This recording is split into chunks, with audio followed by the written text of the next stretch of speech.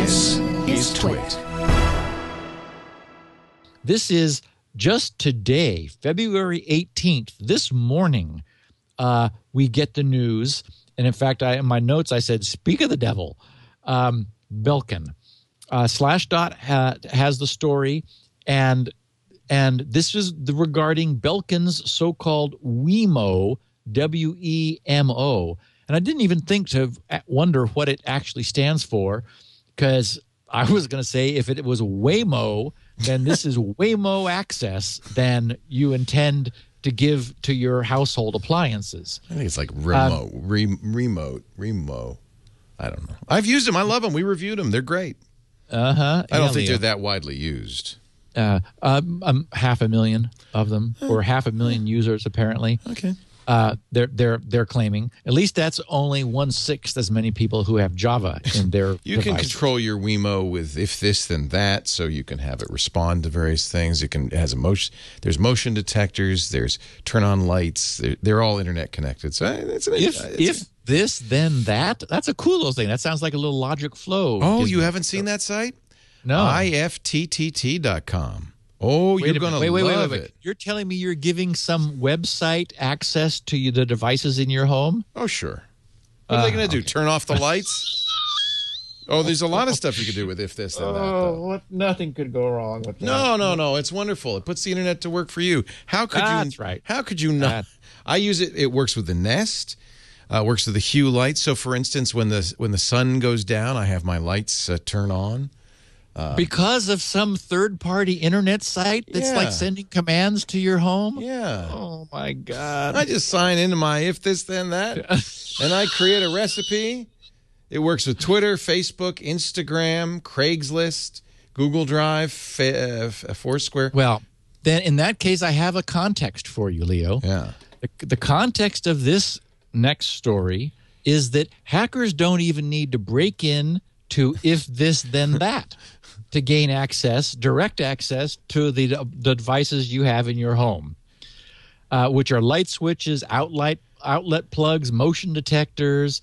They're also announced in this year they're partnering with Mr. Coffee, the Crock-Pot Company, and Sunbeam, and others to bring home automation to your favorite everyday appliances. What does explain why the other day I came home and my coffee maker was on, my thermostat was turned all the way up, all the lights in the house were on, and the TV was set on a porn channel? I thought it was my kids. Run away, Leo. No. You've lost control of your home. That happens when you have children. It's the same. So a security researcher who has a little firm, IO Active Inc. I had his name here, and I don't see. Oh, Mike Davis. They put out a press release. There's a link to it. There's that PDF. Oh, sorry, not the PDF. The link above in the show notes, Leo. It says IO Active Inc., the leading global provider of specialist information security services, announced today, that is this morning as we're recording this, that it has uncovered multiple vulnerabilities in Belkin WeMo home automation devices that could affect over 500,000 users. Belkin's WeMo uses Wi-Fi and the mobile internet to control home electronics anywhere in the world. Yes, even from the Ukraine, when you're not anywhere near the Ukraine, directly from the user's smartphone, and for that matter, anyone else. I'm adding that, of course. Didn't mean to embellish their press release. Mike Davis, IOActive's principal research scientist, uncovered multiple vulnerabilities in the WeMo product set that gives attackers the abilities to remotely control WeMo home automation attached devices over the internet. Number 2, perform malicious firmware updates. Number 3, remotely monitor the devices in some cases. And number 4, access an internal home network. So they can use this as a beachhead. They can use the installed Belkin WeMo device essentially as a proxy to get onto your home network. Davis said, quote, "As we connect our homes to the internet, it is increasingly important for the Internet of Things device vendors to ensure that reasonable security methodologies are adopted early in development cycles, product development cycles. This mitigates their customers' exposure and reduces risk. Yeah, no kidding.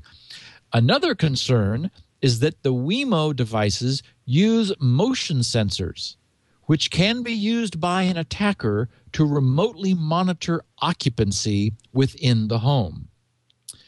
Once an attacker has established a connection to a WeMo device within a victim's network, the device can be used as a foothold to attack other devices such as laptops, mobile phones, and attached network file storage. For some reason, Belkin's firmware signing key is included in the firmware. The Belkin WeMo firmware images that are used to update the devices are signed with public key encryption. Oh, that sounds good. To protect against unauthorized modifications. Okay, good. However, the signing key and password are leaked on the firmware that is already installed on the devices.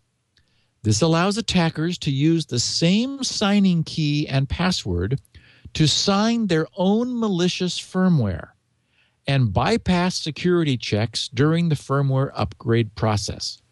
Meaning that, okay, so it's nice that public key public key crypto encryption is been used for the firmware.